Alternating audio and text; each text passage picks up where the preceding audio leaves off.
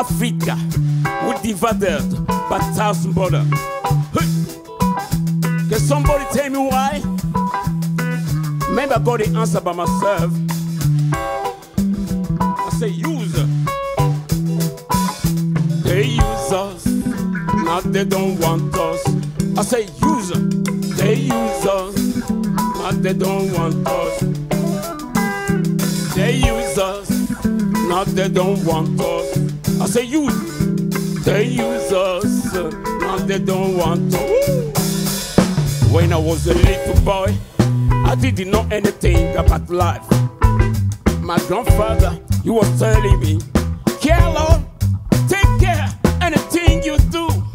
Until I grow up, I started to remember what my grandfather tried to say to me. Hey, they use us, now they don't want us.